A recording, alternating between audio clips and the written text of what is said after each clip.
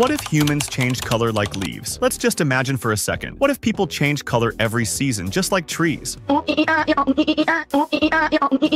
In summer, we'd all be a vibrant green, photosynthesizing while we sunbathe. Fall would turn us into walking sunsets, scarlet red, golden yellow, pumpkin spice orange, and winter, maybe icy white to match the snow. Okay, maybe it's not practical, but it highlights how incredibly adaptive plants really are. Humans complain at the slightest scratch, give up when things get tough. But trees? Every year, they tear down their entire energy factory and quietly rebuild it from scratch. No complaints, just steady, silent work for life itself. Here's a less fun fact. Climate change is starting to mess with the fall show. Warmer temperatures and shifting rainfall patterns are throwing off the signals trees use to begin their leaf drop routines. That means, in some areas, leaves fall too late or lose their color too quickly. The timing's off, the colors are duller, and the spectacle gets weaker. Scientists are now studying how these changes affect not just trees, but entire ecosystems that depend on seasonal timing. Birds, insects, and even the tourism industry are feeling the impact. So next time you see a bright red maple leaf, savor it. That blazing burst of color? It's not just pretty, it's precise, powerful, and may not last forever. While green, orange, and red get all the glory, some leaves show off with unexpected shades, like deep purple or even near black. These dramatic hues usually come from high concentrations of anthocyanins, and they're not just showing off, they have a job.